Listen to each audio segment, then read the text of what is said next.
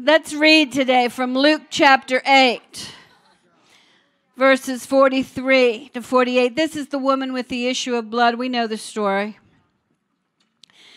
Now a woman having a flow of blood for 12 years, who had spent all her livelihood on physicians and could not be healed by any, came from behind and touched the border of his garment.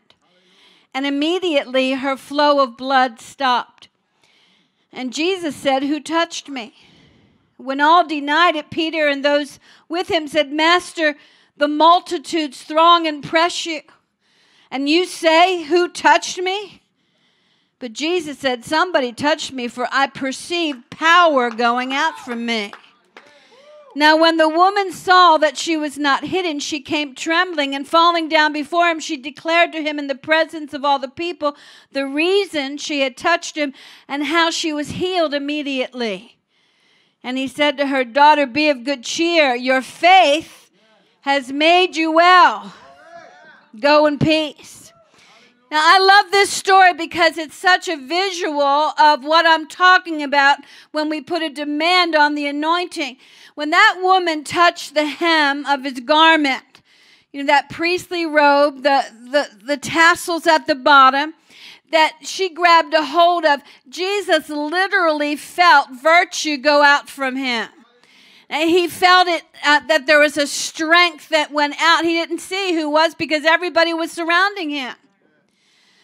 And I want you to know that there are some times, we need to look and understand that when we feel, this may all be new to you. You may feel, even while I'm preaching, you may feel a strengthening coming into your body. You may feel that your faith beginning to rise or your heart beginning to accept that Jesus is here to touch you and heal you. Some people feel a heat.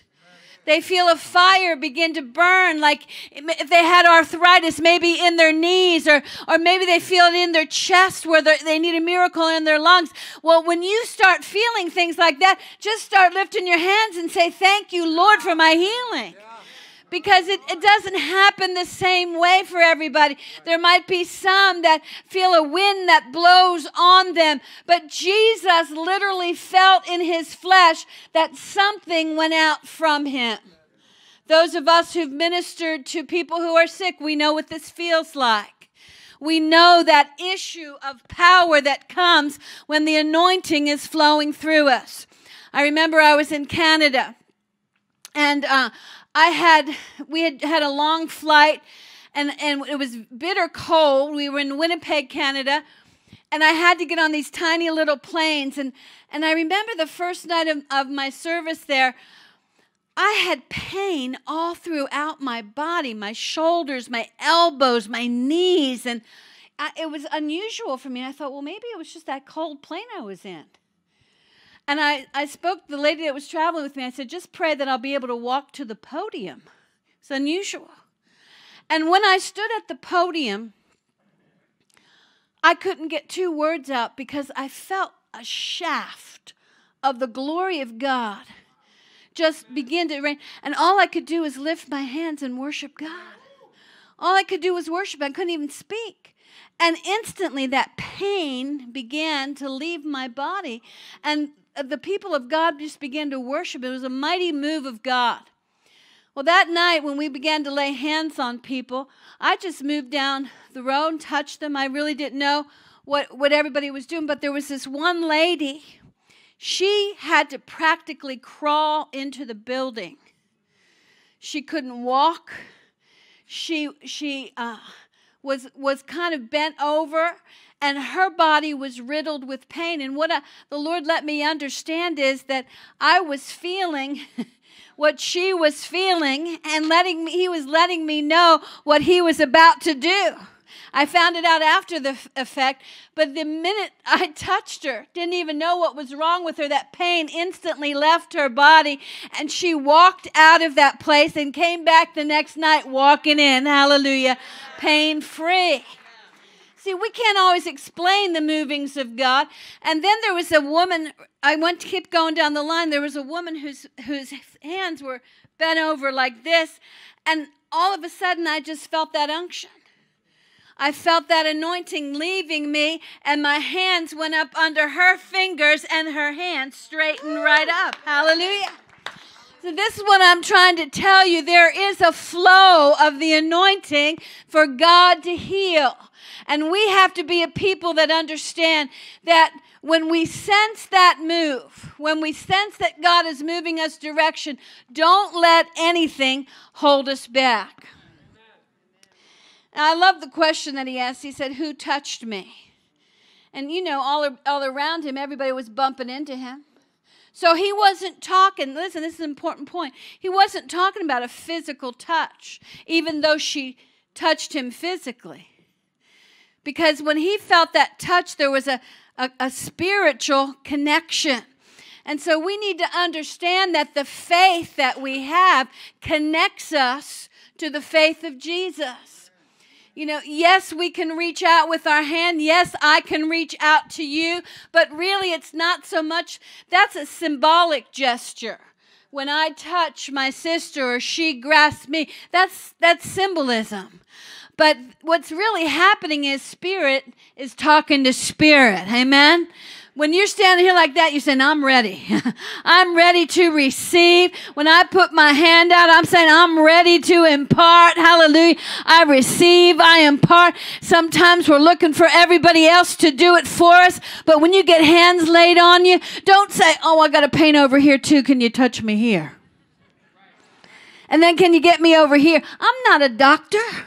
I'm not a chiropractor. I didn't come to give you a diagnosis. I just came to give you a deposit. Hallelujah. And when you stand, just say, I receive the healing virtue of Christ Jesus.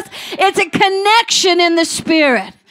And the virtue of Christ will go out. Now here's something that I think is interesting. It's unfortunate that we all have to get into this place, but what Scripture says about this woman was she was a very sick woman. She was so sick that nobody was able to help her. No doctor could help her. All her money was gone. Could I say it to you this way? She had no hope.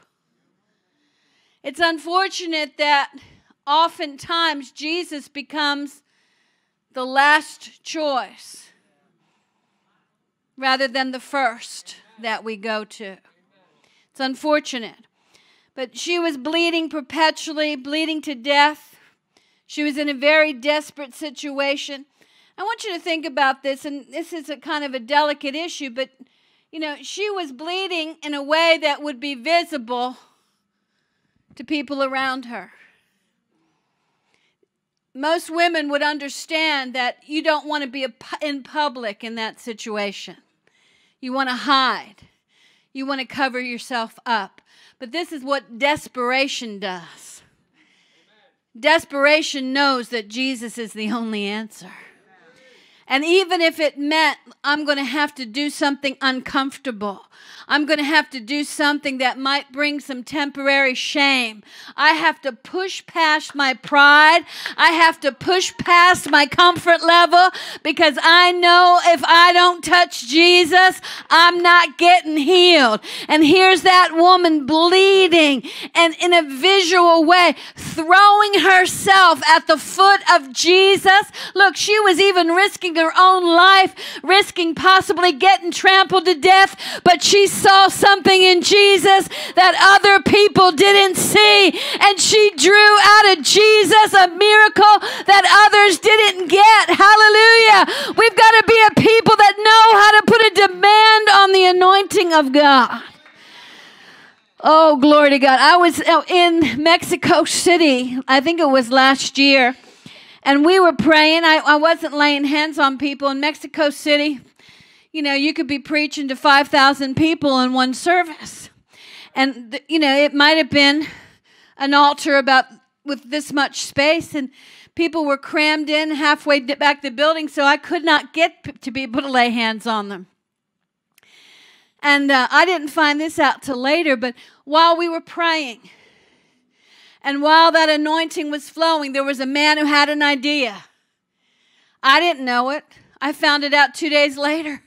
But his mother, 99 years of age, was dying in a hospital. I think it was pneumonia. And the doctors were giving her hours to live, not days, but hours to live, 99 years of age. And while that anointing was flowing, he got an idea. He picked up his cell phone and he called his sister. And he said, put the phone up to Mama's ear.